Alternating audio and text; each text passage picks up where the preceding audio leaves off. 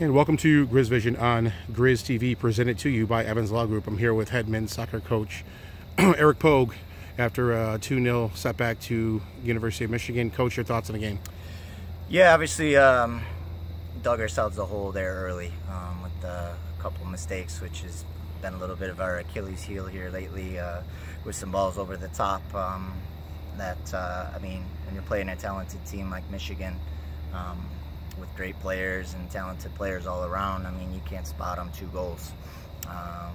So, I mean, it was really an uphill battle from there, honestly. Like, we were just trying to get out of the first half, make some adjustments, have a few spirited words potentially, and, you know, just kind of question our character a little bit and see what we're made of, you know? Like, it's a new team and a lot of new players and a lot of young players, and you know, so honestly, I think it's good for us because, I mean, I think today we showed maybe there's some games where you gotta maybe change the way you play a little bit, and kind of concede that, you know, the other team might have a bit more talent and might expose you if you don't, you know, make some tactical changes or some lineup changes or whatever. I mean, all week, you know, we know our focus is Green Bay.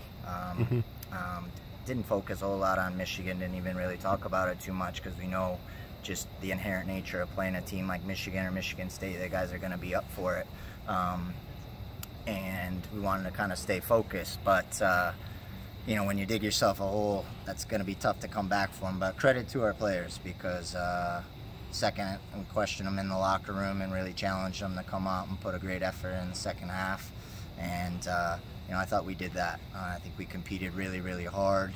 The back line was a lot more solid. We didn't concede a lot of chances, you know, and I think we created more in the attack, and you know, so, and then the game got a little bit chippy there at the end. So, but you know, just rest, recover. It's a lot of energy put into this game, even though maybe we didn't want to, but it's just the nature of it.